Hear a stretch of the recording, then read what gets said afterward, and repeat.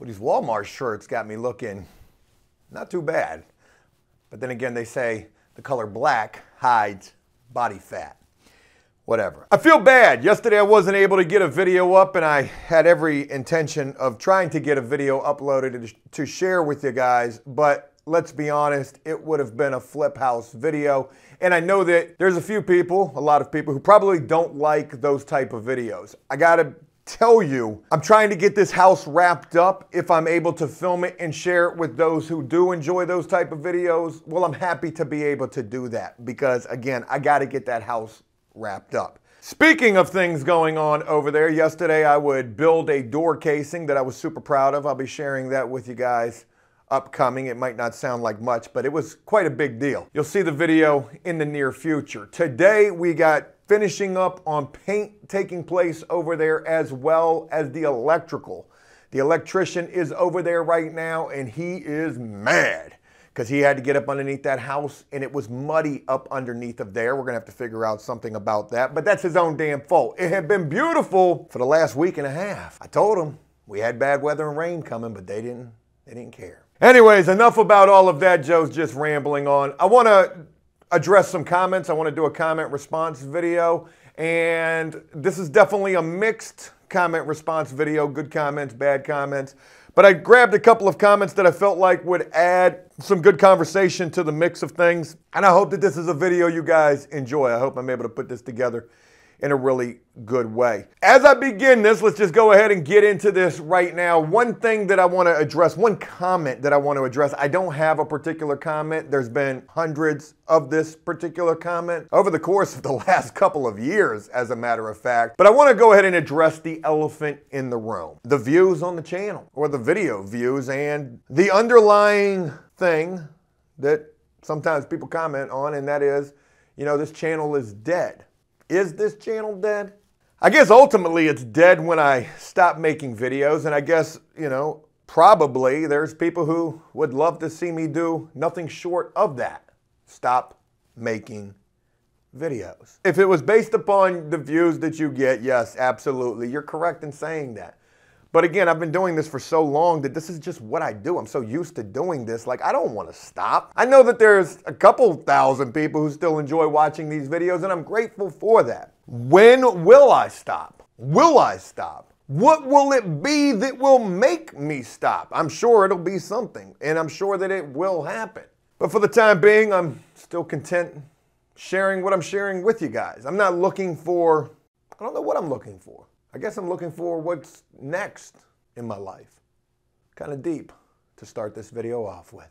All right, let's go ahead and jump into these comments. Starting with this first one right here from some random person. No, for real, this person's username is random person. This is off of the last video that I had just done about the SOs in prison and about VCBR. And this person said the VCBR prison is down the road from where I live. That's kind of crazy to think about. And even more crazy, I live in the town over and pass by this place all the time. Several people have escaped from this location and have even ended up in our backyard. Did you do anything about that? Could you have done anything about that and gotten away with it? Probably. That would be crazy. What were they doing? Were they playing with the swing sets? Oh, that tastes sour right there. It truly does.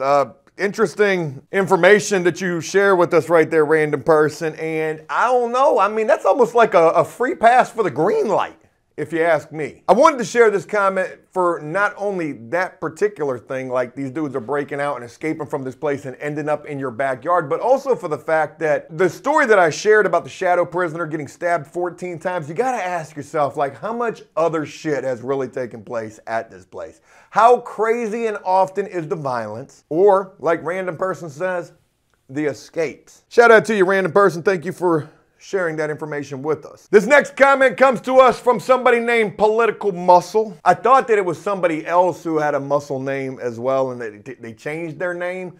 Not the case at all. This person is definitely very political. But they did leave an interesting comment on a video that we did years ago. It was the Austin story, getting assaulted in prison, a very crazy story.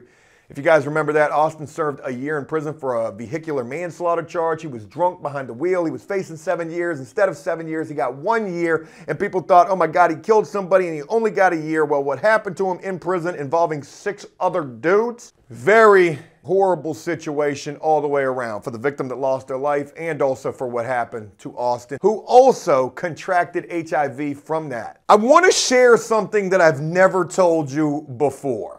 As I think about it, like weighing the pros and cons real quickly in my mind, should I say this, should I not? What else has Joe not told us about?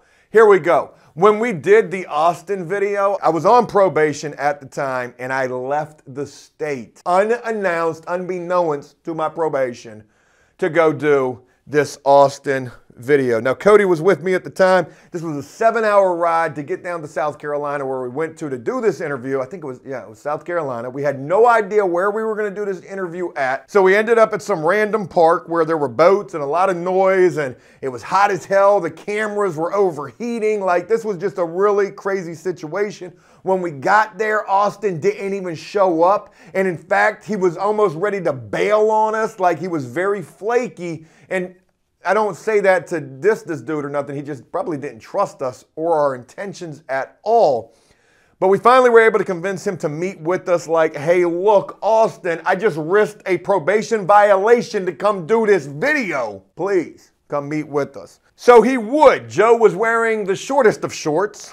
And it would be this political muscle who would comment on that video just recently saying, why is dude standing over this dude like he finna touch him?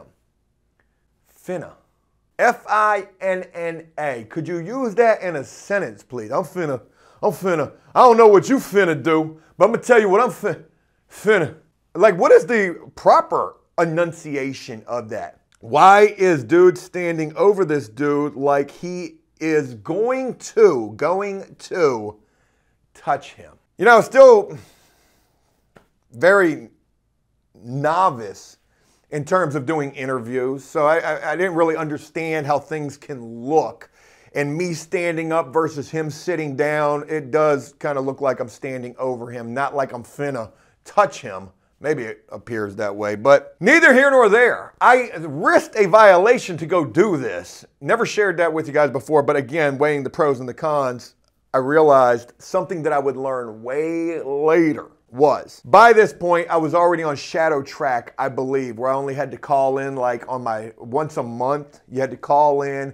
You just pressed 1 or 2. Have you consumed any illegal narcotics in the last 24 hours? 1 for yes, 2 for no. I always wondered what would happen if you hit 1 for yes, but I never did. I didn't have the guts enough to do that. And what I'm saying is, while on shadow track, I ended up learning that it wasn't a violation. That wasn't the only time that I did that. I went to Reno and crossed state lines and went to California to a ski resort. Didn't go skiing, but we just went and checked it out. I was freaking out because they track and monitor your phone like you're an SO or something, even though I don't think they're really even allowed to have phones. And it's not like I was breaking the law or thinking that I was breaking the law in an effort to be like some kind of a bad dude or commit crime. I was doing this because we were going to do an interview that was really powerful. What I would learn was you could leave the state while on shadow track probation. You didn't have to tell nobody so long as you were back that same day. And I think so long as it was for work. So here I was thinking that I was risking a violation,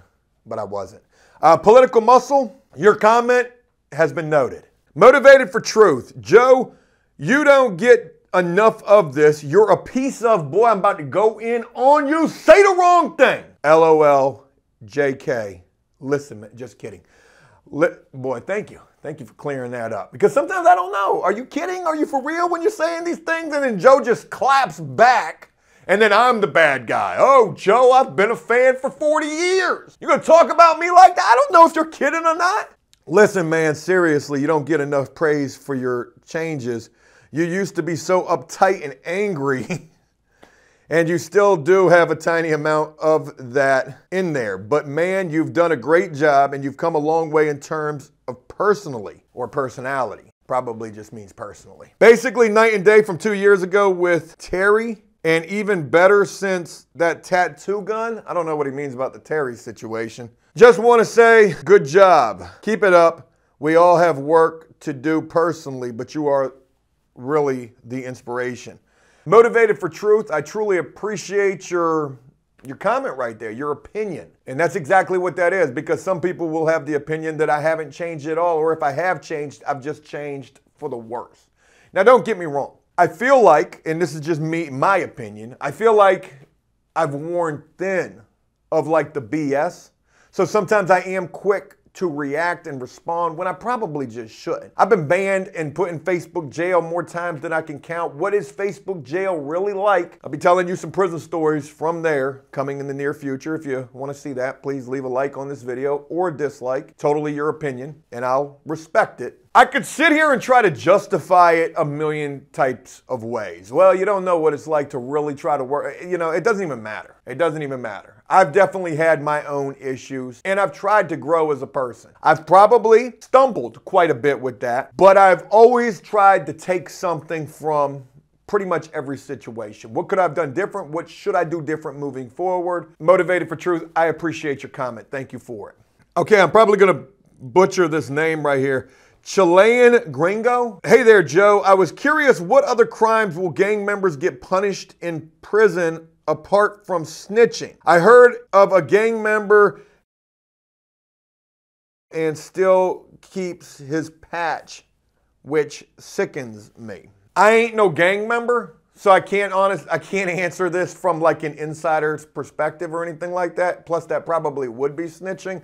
But from the time that I've served and things that I've seen of gang members getting violated, which is I think what it means like when a gang member goes on like gang member Judge Judy and they got to have like a little trial powwow and figure out what the repercussions, what the discipline's going to be when they misbehave or break one of their gang rules. But other things that I've seen, and you know, in terms of what you're talking about right there, I honestly just don't know. Different strokes for different folks, I guess. You know, if you're supposed to put in some work, if you get sent on a task and you don't live up to the expectation, you don't you don't do what you're supposed to do, there could be consequences behind that. You get in a fight and you lose, there could be consequences behind that. Those two things right there, I definitely saw happen in terms of, you know, discipline being handed out, being a gang member. Met1117 commented on the last video that I did about the SOs and about VCBR. I guess this is in relation to something I asked at the end of that video. Do you feel like, you know, these people can be rehabilitated? I said, personally, I don't really think that they can be. Well, this person would comment and say, you mean only people like you can be rehabilitated? Yes. I'm kidding. Am I rehabilitated? I guess. Or maybe I just haven't gotten in trouble in a long time. But trouble could happen at any time. And I mean, it could be as simple as something like speeding. I drive like 80 plus everywhere that I go. The speed limit's 55. A reckless, I think, is 15 over. And I think for a reckless driving, you can get arrested. I'm pretty sure you can. I still worry about getting locked up. Maybe not as much as I should, but I do know that the only separation that I have between the time that I've served and the amount of time that I've been out here free is well, I think a lot better. I definitely weigh out my options. And even though I drive crazy, I do try to pay attention when I'm driving. I mean, I might text and film while going that. I'm kidding. I usually don't when I'm in a hurry to get somewhere. But in terms of your comment, do I feel like only people like me can be rehabilitated? Well, I guess the best way to answer that is I don't believe that people with the bad type of charges can ever fully be rehabilitated, because I do believe that it's a way of thinking. Whatever the case, I don't even know what rehabilitated really even means, you know, because there's so many different levels to that. And I'm being serious about this. You know, a drug addiction, you got to have that sobriety first. That's the first step that you got to have toward the rehabilitation. But then again, you could be a drug addict. I'm talking about getting high every single day and still avoid going to prison. You got a higher likelihood of going back because you might go steal something, you might get caught with the drugs, whatever it may be. Might violate your probation some kind of way if you've got that. But if you're clean and then you're working and you're legitimate and you've got things to lose that kind of weigh heavier in terms of what type of a risk are you willing to take, I think that that plays heavily into rehabilitation. But in terms of an average Joe with drug charges or theft charges, whatever you might have, and the separation that you have from that last time incarcerated till whenever or whatever comes after that, I think has a lot to do with just ultimately making the right decisions, but also luck. I think luck plays a part in that too, because you could be very unlucky and end up in the wrong place at the right time. Sorry if I got philosophical right there, but that's the best way that I can answer your question. I am nobody special, okay? Let me be the first to say that. Ramsey Schaefer says, why does it sound like Joe was being held at gunpoint? This was in response to a video, the many different types of prisoners on the first day of prison. I gotta watch a little bit of this to understand what you're talking about. Damn, I'm getting Fortnite ads?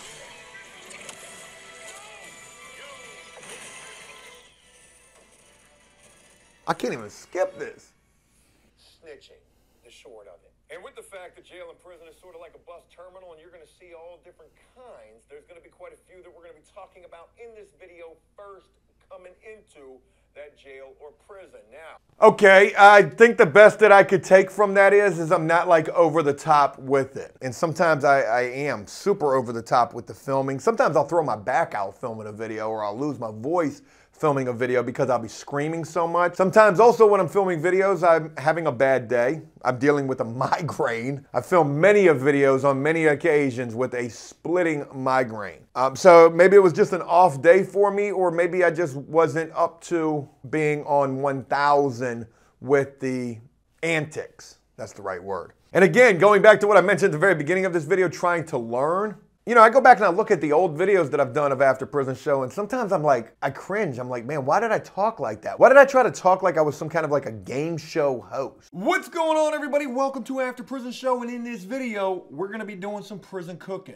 We got 10 ramen noodles sitting in front of us right now, so that could only mean one thing. I really don't like that. And you know what I think that it is? I'm gonna be honest with you. It was me trying so hard, and this is the truth, me trying so hard to separate the prison talk. Hey, yo, you know, I'm finna go to the, like trying so hard to separate that, like I could only go from one extreme to another. It was acting is what it was, when my voice talking the way that I was. I share that with you because, again, going back and looking at some of these older videos, and some of these are really, really good videos. I think to myself, what if I remade some of the classics here on After Prison Show? What if I remastered them? I'm really thinking about doing that. But Ramsey, I was not being held at gunpoint. Thank you for your comment, however. FaZe Ghostface. Yo, your channel is cool. FaZe Ghostface, thank you. That really means a lot. I really appreciate the kind words. And I just wanted to take a moment and just say thank you for your opinion, your positive opinion. It really means a lot to me. DMAC740. Joe's Home Improvement is what this channel should be called. I don't know why it puts this gosh almighty, that's a burn right there. He's not even a man, he's an it. I don't know why it puts this on his, oh, he did say his there. It must have been a typo. His prison channel. I've been saying this for the 5+ years that I've been doing this channel. It is After